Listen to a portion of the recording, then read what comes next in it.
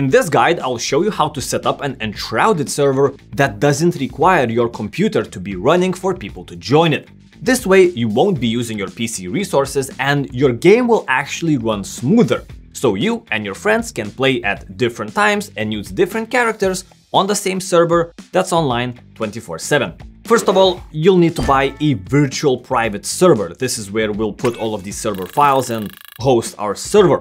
There are many options to choose from, but the easiest one to use are these servers from Hostinger. They come in at a good price, they give a lot of resources and will allow you to install and configure everything automatically without having to mess with any of the command prompts or port forwarding, firewalls and any of that complicated nonsense. You also get automated backups, so your game worlds will never get corrupted. There are 4 options to choose from. I bought the first 3 and tested them out.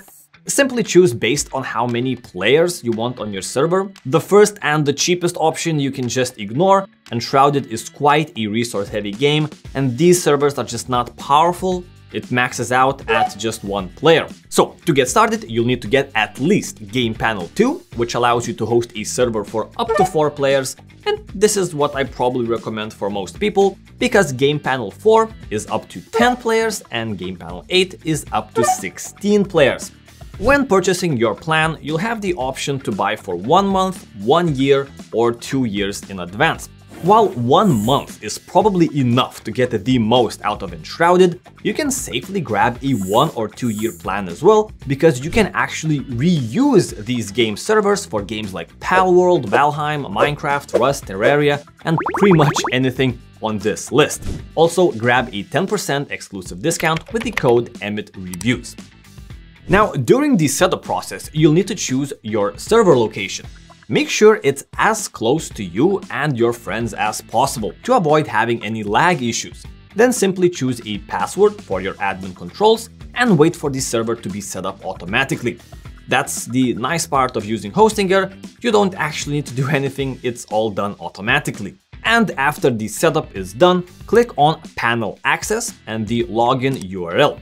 For the username, type in admin, and for the password, use what you've created during the initial automatic setup. Click on Create Instance button, and again, here you can choose from any game you want, and you can host multiple servers if you want at the same time for multiple games, but for this tutorial we're going with Enshrouded. So I'll just name it my Enshrouded server and choose to update it after creation.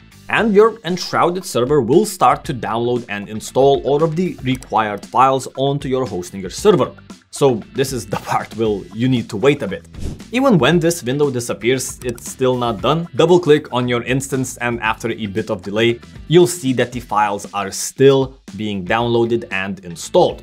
But what we can do during this installation time is to make sure no game worlds get corrupted and create automated backups. Click on Schedule Backups and choose how often you want your backups to be taken. Now, this depends on how much progress you're willing to lose if something goes wrong. I usually go with hourly backups, so not too much gets lost in case something happens.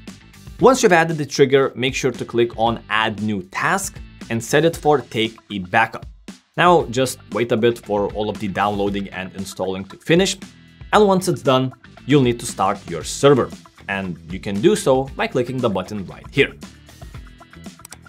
Now, you will be able to see how much resources of the server are being used. So, just the server files alone are using up around 10% of the CPU power and 10% of RAM. Each additional player that now joins the server will take up more CPU power and more RAM before it runs out if too many players join.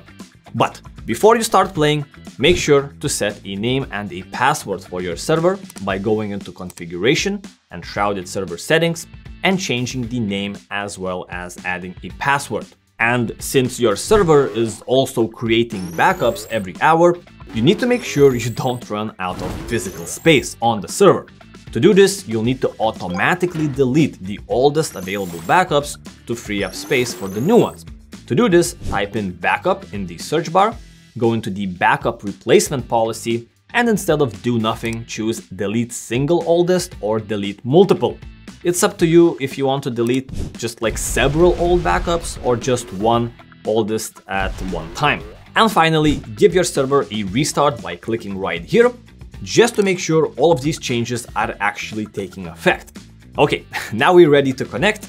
But the problem is, if you use this connect to server button, it doesn't work as it should the first time you start. To fix this, all you need to do is grab your IP address by pressing copy, go into your Steam client, then click on View and Game Servers, click on this plus icon and simply paste in your IP address. And boom, it appears right here. Now if I click on Connect, the game starts, and if I go to Join, you can see my brand new server is up and running and anyone who has the password can connect. By the way, if your friends can't see the server, just give them the IP address and tell them to repeat the Steam game server steps. It will appear on their favorites as well. Keep in mind that you can control the server and keep track of your resource usage from this control panel. And if you decide you want to use this for another game, just click on the Create Instance button and choose a new game. Everything will get done automatically, just like with Enshrouded. So, good luck managing your game servers, and I'll see you in the next video.